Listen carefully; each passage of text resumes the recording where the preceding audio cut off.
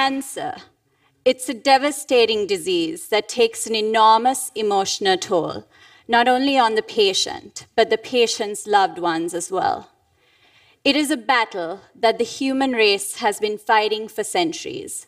And while we've made some advancements, we still haven't beaten it.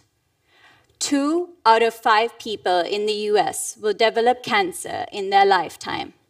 Of those, 90% will succumb to the disease due to metastases. Metastases is a spread of cancer from a primary site to a distal site through the circulatory or the lymphatic system. For instance, a female patient with breast cancer doesn't succumb to the disease simply because she has a mass on her breast.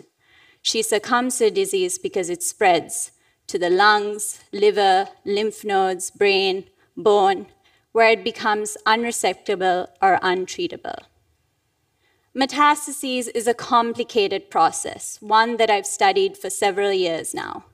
And something that my team and I discovered recently was that cancer cells are able to communicate with each other and coordinate their movement based on how closely packed they are in the tumor microenvironment.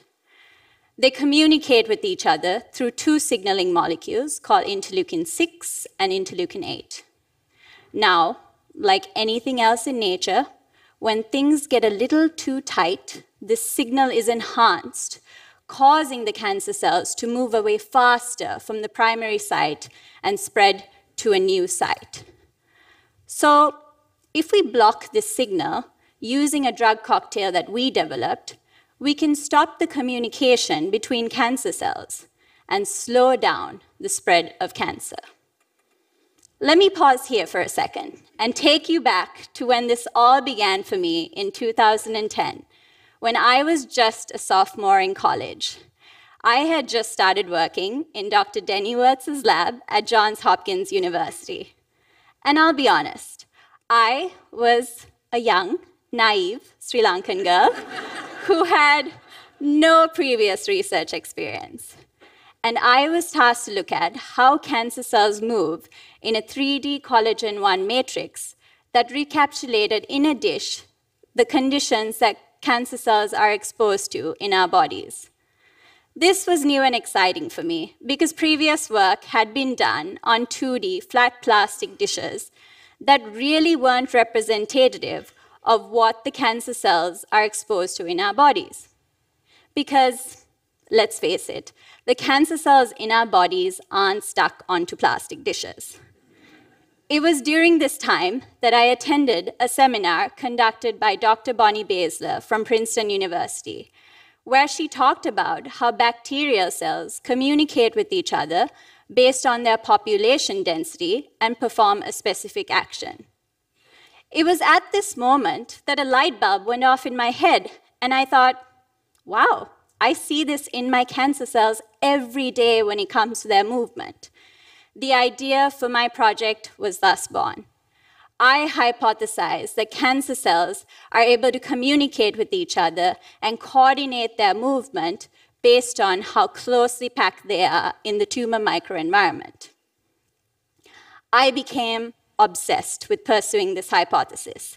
And fortunately, I worked for someone who was open to running with my crazy ideas. So I threw myself into this project. However, I couldn't do it by myself. I needed help. I definitely needed help. So we recruited undergraduate students, graduate students, postdoctoral fellows, and professors from different institutions and multiple disciplines to come together and work on this idea that I conceived as a sophomore in college. After years of conducting experiments together and merging different ideas and perspectives, we discovered a new signaling pathway that controls how cancer cells communicate with each other and move based on their cell density. Some of you might have heard this because most of social media knows it as the Hasini effect.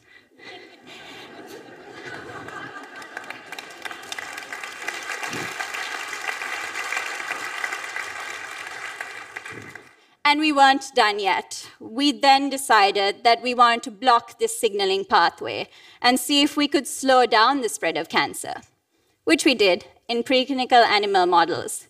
We came up with a drug cocktail consisting of tocilizumab, which is currently used to treat rheumatoid arthritis, and reparexin, which is currently in clinical trials against breast cancer. And interestingly, what we found was that this cocktail of drug really had no effect on tumor growth, but directly targeted metastases. This was a significant finding because currently there aren't any FDA-approved therapeutics that directly target the spread of cancer. In fact, the spread of cancer, metastases, is thought of as a byproduct of tumor growth, where the idea is if we can stop the tumor from growing, we can stop the tumor from spreading. However, most of us know that this is not true. We, on the other hand, came up with a drug cocktail that targets metastases not by targeting tumor growth, but by targeting the complex mechanisms that govern it through the targeting of the Hasini effect. This work was recently published in Nature Communications, and my team and I received an overwhelming response from around the world. Nobody on my team could have predicted this sort of response. We seem to have struck a nerve. Looking back, I am extremely grateful for the positive response that I received, not only from academia, but also patients and people around the world affected by this terrible disease.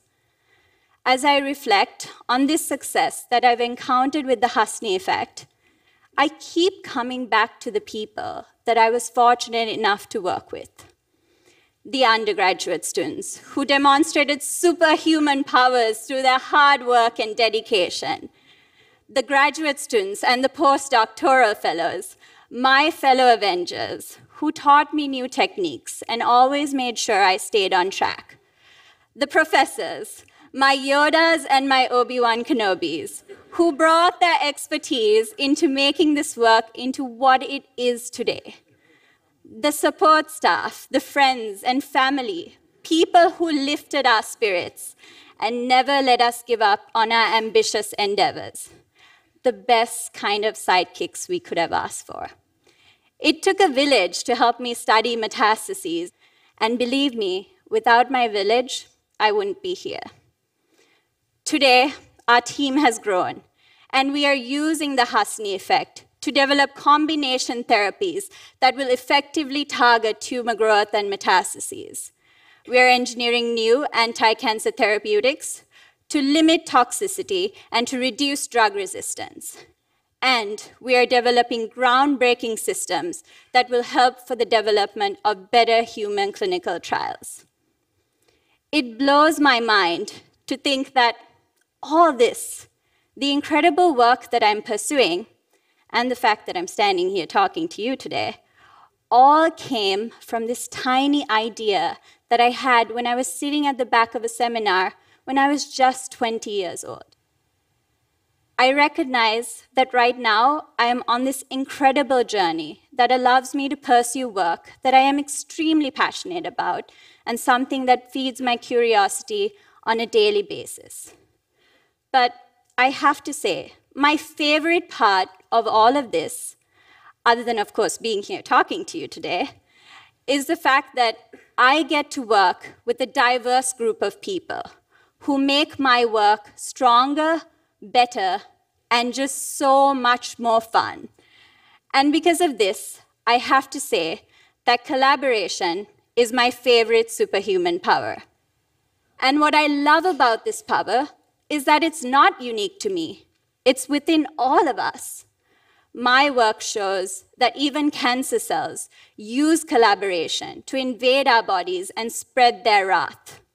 For us humans, it is a superpower that has produced incredible discoveries in the medical and scientific field.